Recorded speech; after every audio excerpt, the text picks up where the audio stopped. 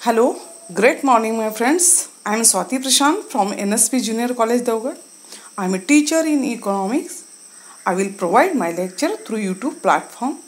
If you like my lectures and videos, please subscribe my channel SP Learning, that is Spectacular Learning. Click to the like button and share the video with your friends. It will definitely encourage me. The video will be available in both of language, English and Marathi. If you come across any difficulty, please watch the same video available in English. Friends, गेल्या काही व्हिडिओजमध्ये आपण किंवा गेल्या काही लेक्चर्सला आपण सूक्ष्म अर्थशास्त्र आणि स्थूल अर्थशास्त्र, micro economics and macro economics यावर चर्चा केली आणि या संकल्पना पूर्णतः आपण समजून घेतल्या. ओके, त्याचा स्वाध्याय पण आपण सोडवून झाले. प्रकरण पहिले आपण समाधानकारकरित्या तुमच्या सॅटिस्फॅक्टरी रिझल्टनुसार संपवलेला आहे. शंका असल्यास तेच व्हिडिओ पुन्हा बघायचे, नोट्स वाचायच्या. Okay, today's lecture is chapter 2 money. It is very interesting concept in the modern society. Entire world move around money. Entire world move around मनी. सगळे जग पैशाच्या भोवती फिरते.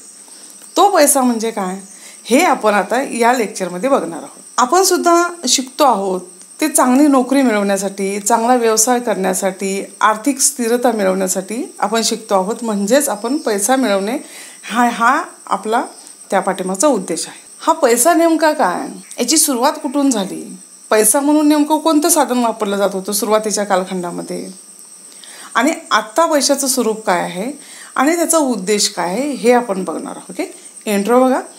मनुष्य इतर प्राण्यांच्या पेक्षा अगदी वेगळा आहे हे आपल्याला ऑलरेडी माहिती आहे. त्याच्या विलक्षण शोधाचा परिणाम मानवी संस्कृतीमध्ये झाला. मानवानं जो विलक्षण शोध लावला त्याचा परिणाम मानवी संस्कृतीवर झाला. पहिला म्हणजे अग्नीचा शोध, दुसरा चाकाचा शोध इत्यादी. या शोधामुळे मानवी जीवनात आमूलाग्र परिवर्तन घडून आले.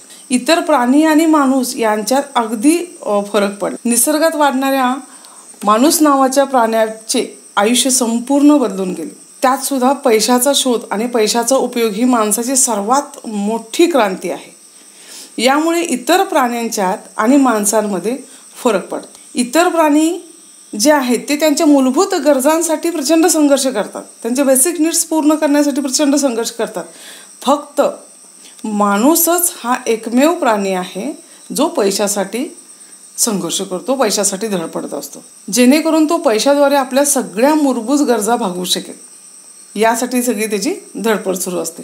Only man struggle to get money so that he may satisfy his basic needs.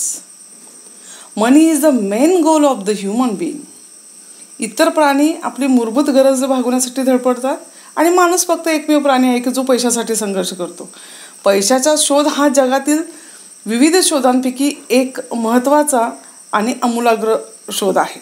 Crowther यांच्या मतानुसार विविध शास्त्राच्या प्रत्येक शाखेत काही मूलभूत शोध लागले आहेत. क्राउथर यांच्या मतानुसार विविध शास्त्राच्या प्रत्येक शाखेत काही मूलभूत शोध लागले आहेत. पैशाने विविध वस्तू खरेदी केल्या जाऊ शकतात आणि त्यांची विक्री करण्यात सुद्धा मदत होते. म्हणजेच वस्तू विनिमयासाठी पैसा हे खूप चांगलं माध्यम आहे. मानवाच्या गरजा भागवणाऱ्या वस्तू आणि सेवा यांची खरेदी विक्री. मॉडर्न इकॉनॉमी मूव्ह अराउंड मनी. आत्ताची जी अर्थव्यवस्था आपली आहे ती फक्त पैशाभोवती फिरते. मनी help to reduce the difficulties in barter system. Barter system means वस्तू विनिमय. वस्तू विनिमयामध्ये ज्या डिफिकल्टीज आल्या स्टार्टिंगपासून, त्या डिफिकल्टीज काढून टाकण्यासाठी किंवा त्यातून बाहेर पडण्यासाठी पैशानं खूप मोठी मदत केली. अ barter system is an method of exchange. Barter system ही वस्तू विनिमय म्हणजे ही जुनी पद्धत. ही पद्धती शतकानुशतके वापरली जात होती. वस्तू विनिमय ही पद्धती शतकानुशतके वापरली जात होती. पैशाचा शोध लागण्यापूर्वी खूप पूर्वीपासून याच पद्धतीचा वापर करून सेवा आणि देवाणघेवाण, वस्तूंची देवाणघेवाण केली जात होती. दिस system has bin used centuries and long before money was. पैशाचा शोध लागेपर्यंत याच वस्तू विनिमय पद्धतीचा वापर केला जात होता आणि याच वस्तू विनिमय पद्धतीचा वापर करून वस्तूंची देवाणघेवाण आहे त्या स्थितीमध्ये, आहे त्या डिफिकल्टीजला फेस करून केली जात होती. यालाच सायलेंट ट्रेड असेही म्हटले जाते. However, there were number of problems in a barter system. वस्तू विनिमयात खूप अडचणी होत्या आणि त्या आता आपल्याला 1 बाय 1 बघायच्या आहेत की कोणत्या वस्तू विनिमयात मध्ये कोणत्या अडचणी होत्या. पहिला होतोय गरजांचा दुहेरी संयोगाचा अभाव. वस्तू विनिमय पद्धत अत्यंत प्राथमिक पातळीवर उपयोगी पडत होती, जिथे वस्तू विनिमय आणि गरजा एकमेकांशी पूर्णतः जुळतात. उदाहरणार्थ बघा, अ व्यक्तीकडे ब्रेड आहे आणि त्याला बटर म्हणजे लोणी हवा आहे, लोणी पाहिजे आहे. ब व्यक्तीकडे बटर आहे आणि त्याला ब्रेड पाहिजे आहे. ओके, इथं ती गरज पूर्ण होते. अ व्यक्तीकडे मासे आहेत, त्याला तांदूळ हवेत. अ व्यक्तीकडे मासे आहेत, त्याला तांदूळ हवेत. ब व्यक्तीकडे तांदूळ आहेत, त्याला मासे हवेत. दोन्हींच्याकडे असणाऱ्या वस्तू एकमेकांना हव्या आहेत. उदाहरण नीट समजण्यासाठी अ आणि ब म्हणण्याऐवजी आपण आकाश आणि प्रकाश म्हणूया. आकाशजवळ ब्रेड आहे, प्रकाशजवळ लोणी आहे. प्रॉब्लेम केव्हा निर्माण होतो? जेव्हा दोघांच्या गरजा एकमेकास पूरक नसतात. दोघांच्याही गरजा एकमेकास पूरक नसतात त्यावेळेला प्रॉब्लेम होतो. सो स्मूथ डबल को इन्सिडन्स ऑफ वॉन्ट. उदाहरणार्थ बघा, कधी मॅच होत नाही ते बघा. आकाशजवळ ब्रेड आहे, त्याला बटर हवं आहे. पण प्रकाशजवळ बटर आहे आणि त्याला त्या बदल्यात टोस्ट किंवा बिस्किट हवे, त्याला ब्रेड नको. अशा वेळेला ती गरज पूर्ण होऊ शकत नाही किंवा अशा वेळेला वस्तू विनिमयामध्ये येणारी ती मोठी अडचण. आकाशजवळ मासे आहेत आणि त्याला नारळ हवाय. आकाशजवळ मासे आहेत आणि त्याला नारळ हवाय. प्रकाशजवळ तांदूळ आहे आणि त्याला मासे हवे. या ठिकाणी there will be no exchange of the goods. वस्तू विनिमय होणार नाही. अशावेळी आकाश आणि प्रकाश यांच्या गरजा वेगवेगळ्या असल्याने इथे वस्तू विनिमय वर्क करत नाही किंवा वस्तू विनिमय होऊ शकत नाही. दुसरा आहे मूल्यांचा सामायिक मापदंडाचा अभाव. वस्तूंची देवाणघेवाण करताना वस्तूंचे मूल्य निश्चित करण्यासाठी खात्यांचे कोणतेही प्रमाणित मापदंड नव्हते. कोणतेही युनिट त्यांच्याकडे नव्हते. उदाहरणार्थ 2 किलो तांदळाची तुलना किंवा उदाहरणार्थ 2 किलो तांदळाशी 2 लिटरची दुधाची तुलना करणे कठीण होते. त्यांचा सामान्य युनिटचा किंवा सामान्य मापदंडाच्या अनुपस्थितीमुळे खूप डिफिकल्टीज येत होत्या. वस्तूमधील विनिमयाचा दर ठरवणे कठीण होते. उदाहरणार्थ एका घोड्यासाठी 2 गाई, 2 क्विंटल गव्हासाठी 1 गाई, 3 पेन्सिलसाठी 1 पेन. ओके, वेगवेगळ्या वस्तू आणि सेवांच्या म्हणजे वेगवेगळ्या वस्तू आणि किमती मोजण्यासाठी खात्यांच्या प्रमाणित युनिटचा त्यांच्याकडे अभाव होता किंवा नव्हत्याच जवळजवळ. यामुळे विनिमय आणि व्यापार करणे खूप कठीण होते. ही त्यांची मुख्य अडचण होती याच्यामधली वस्तू विनिमयामधली. तिसरे आहे वस्तूंचा साठा. ही समस्या आहे. वस्तूंचा साठा ही समस्या वस्तू विनिमय पद्धतीमध्ये जर एखाद्याला एखादी वस्तू भविष्यात खरेदी करायची असेल, एखादी वस्तू जर भविष्यात खरेदी करायची असेल, त्याने आपला माल किंवा उत्पादने साठवून ठेवली पाहिजे. भविष्यातील वापरासाठी वस्तू साठवून ठेवणं आवश्यक आहे. बरोबर आहे ना? द्राक्षे, आंबा, मासे, भाजीपाला या वस्तू किमती आणि महत्त्वाच्या आहेत, पण त्या फार काळ आपण साठवून नाही ठेवू शकत.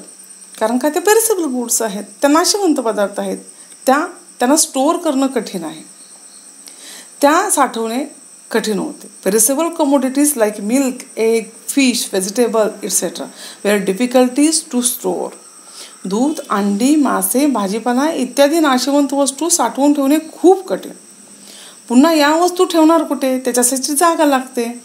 धान्य आहेत, कांदे आहेत, यासारख्या गोष्टींना खूप जागा लागते आणि स्टोरेजचा प्रॉब्लेम होतो. वस्तू विनिमयातील ही एक अडचण. 4 नंबरचा आहे वस्तूच्या विभाज्यतेची अडचण. वस्तू विनिमय पद्धतीत काही वस्तू उदाहरणार्थ प्राणी, घर इत्यादी लहान भागामध्ये विभागणी करणे खूप कठीण आहे. आणि हा इंटरेस्टिंग पार्ट आहे बघा. प्राणी, घर आपण लहान लहान तुकड्यामध्ये त्याची विभागणी नाही करू शकत. माणूस दुसऱ्या वस्तूंच्या बदल्यात एक वस्तूंचे प्रमाण निश्चित करणे कठीण होते. In barter system, it was inconvenient to divide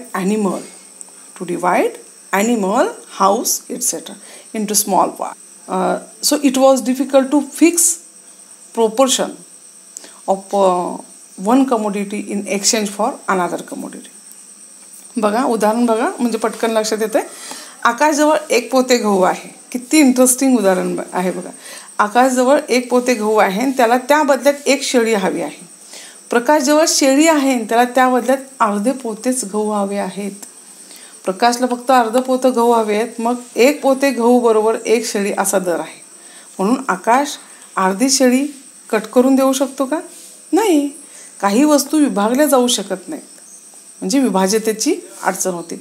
some commodities R इनडिव्हिजिबल like गोट because it was a life stock. शेळी जिवंत आहे, ती आपण विभागू नाही शकत. अर्धी केल्यानंतर ती जिवंत नाही राहू शकत, ती मरून जाईल. 5 नंबरचा आहे विलंबित देणे देण्यासंदर्भातील अडचणी किंवा विलंबित देणे देण्यातील अडचणी.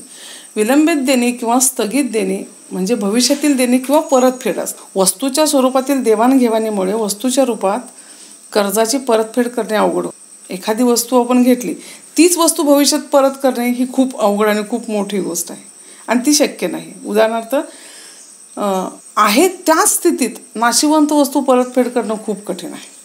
आपण ज्या फॉर्ममध्ये घेतलेली आहे त्या फॉर्ममध्ये आणि 4 महिन्यानं किंवा आणि थोड्या दिवसांनी ती वस्तू परत करणं खूप अवघड होते. खरी समस्या निर्माण होते बघा. आकाशला आपली गाय विकायची असेल आणि जेव्हा त्याला आपल्या मुलासाठी कापड, धान्य, मिठाई आणि इतर वस्तू विकत घ्यायच्या आहेत, म्हणजे एक किमती वस्तू देऊन अनेक वस्तू घ्यायच्या, त्याला या सर्व वस्तू असलेला माणूस मिळणार का? नाही. बरं मिळाला तर त्याला सुद्धा गायच हवी असेल का? असा दुर्मिळ योगायोग सापडणं अत्यंत कठीण होते. हा बार्टर सिस्टीममधला सगळ्यात मोठा प्रॉब्लेम आहे. फ्रेंड्स, पारंपरिक वस्तू विनिमयाच्या या मोठ्या समस्या आहेत. म्हणूनच अत्यंत हुशार अशा मनुष्य प्राण्यानं पैशाचा शोध लावला आणि या अडचणींवर मात केली. पण पैसा त्याला एका दिवसात नाही मिळाला. त्याचा सुद्धा खूप मोठा आणि इंटरेस्टिंग इतिहास आहे. मी तुम्हाला पुढच्या व्हिडिओमध्ये सांगते. ओके. नेक्स्ट व्हिडिओमध्ये पैशाचे डेफिनेशन्स बघायचे, म्हणजे पैशाच्या व्याख्या बघायच्या आणि पैशाचे प्रकार, म्हणजे पैशाची सुरुवात कुठून झाली आणि आत्ता पैशाचं स्टेटस काय आहे किंवा आत्ता पैसा कुठल्या फॉर्ममध्ये उपलब्ध आहे, हा सर्वांचा अभ्यास आपण नेक्स्ट व्हिडिओमध्ये करणार आहोत. Okay. Till then, good bye friends. Thank you so much.